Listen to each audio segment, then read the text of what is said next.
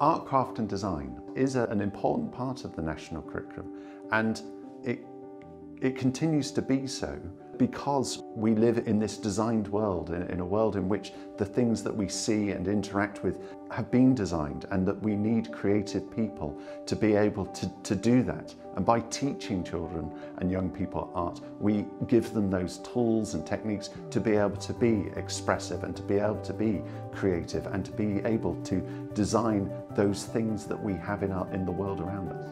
Everything that we interact with has in some way or another been designed. Someone has taken time to draw and represent that thing and to say, this is how it should look. Art, craft and design allows people to express themselves in a wide range of often, but not always, visual forms. Art, craft and design teaches people to visualize in 2 and 3 dimensions, to problem solve and to find practical solutions.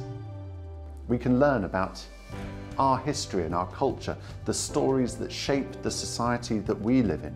But we can also learn about the cultures and stories and experiences of people from around the world, to begin to see and to understand their world, their time, their experiences.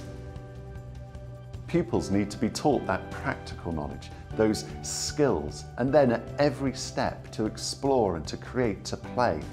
This practical knowledge should be practiced not in repetition of the same activity, but in a myriad of ways that excite and enthuse.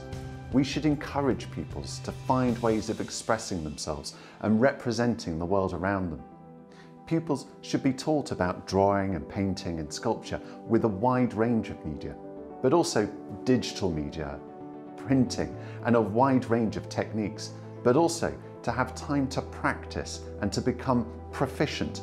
Pupils should learn about art and artists from diverse cultures, not only from this country, but from around the world, and to learn about designers, artists and craftspeople who work in a wide range of media.